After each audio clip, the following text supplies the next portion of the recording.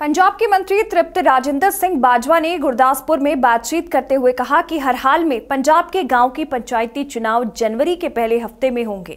उन्होंने आगे बताया कि पंजाब के मुख्यमंत्री कैप्टन अमरिंदर सिंह श्री गुरु नानक देव जी के 550 प्रकाश पर्व के अवसर पर गांव में विकास कार्यों की स्कीमों का ऐलान करेंगे।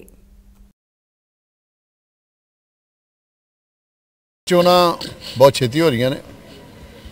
बाबे नानक जी का 550 साला जन्मदिन मनाना वो उत्थे कैप्टन साहब ने मुख्यमंत्री साहब ने सरकार वालों कुछ सांझी अनाउंसमेंटा करनिया ने जिहड़े पिंडां च महाराज साहब दे बाबा नानक जी दे चरण पे ने, जिवें अचल साहब है, जिवें डाला ग्रंथियां, इस तरह 41 पिंड ने सारे पंजाब च। उन्हां दा सर्वव्यापक गवर्नमेंट वास्ते कुछ अनाउंसमेंटा होणियां ने।